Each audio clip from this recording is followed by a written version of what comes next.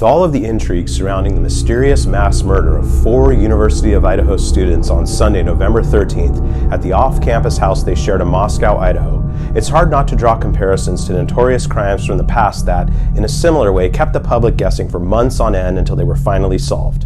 While there are likely hundreds, if not thousands, such cases, one in particular seems to mirror the Idaho student murders in hauntingly similar ways. It's the early morning hours of August 9, 1969 in Los Angeles at the Benedict Canyon home of actress Sharon Tate and her husband, filmmaker Roman Polanski.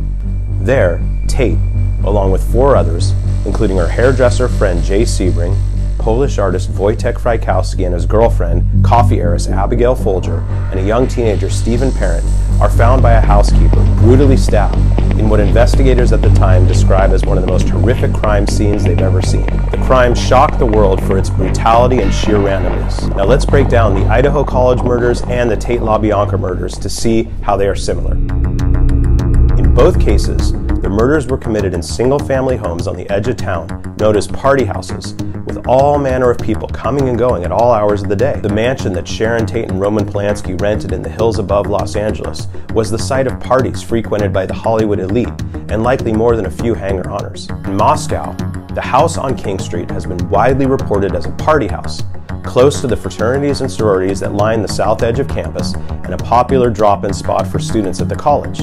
Like the Tate-LaBianca murders, where drugs and drug paraphernalia were found, containers of alcohol and beer cans were found scattered around the property, causing many to speculate that alcohol and/or drugs might have had something to do with the crime. There are multiple similarities between the 5 victims in Bel Air and the 4 college students in Moscow. In both cases, the victims were young, attractive, and for the most part, upstanding members of their respective communities. The victims in both cases were privileged, good-looking, and were part of an inner circle, one that it wouldn't be hard to imagine a frustrated assailant might wish he or she was a part of, and would exact revenge for their inability to penetrate. In both the Tate-LaBianca and King Street murders, a knife was the primary murder weapon, indicating a crime of passion, and both crime scenes were reported to be remarkably violent. But unlike the Moscow killings, in the case of Sharon Tate, a knife wasn't the only weapon used to take the lives of the victims. Tate had been stabbed 16 times, 5 of which the coroner said would have been fatal. She also appeared to have been hung from a rafter in the ceiling by a rope that was tied around the neck of her and Jay Sebring, who had himself been shot at close range, stabbed 7 times, and died from blood loss caused by the stab wounds.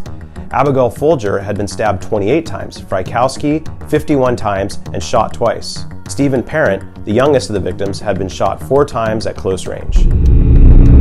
The most notable evidence turned up at the Tate-LaBianca crime scene included pools of blood from which samples were extracted, pieces of a gun butt from a .22 caliber buntline revolver, several small knives, the rope, and a pair of reading glasses that didn't belong to anyone living in the home.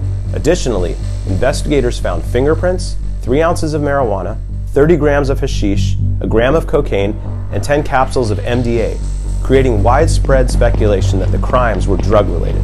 At the time of this video, not much has been reported regarding the specific evidence found at the King Street home, other than investigators mentioning 103 pieces of evidence collected over the course of 10 days. Like the Tate-LaBianca murders, investigators have referred to that crime scene as blood-soaked.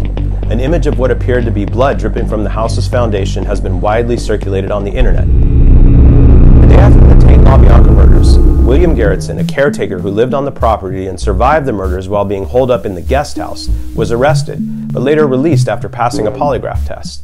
This led to rampant speculation among the media and the general public on who committed the murders and why.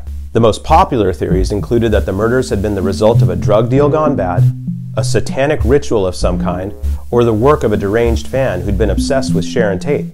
At one point, Mama Cass Elliot of the Mamas and the Papas was deemed a suspect because of her connection to a group of Canadian men who'd fled the country after a drug charge was brought against them.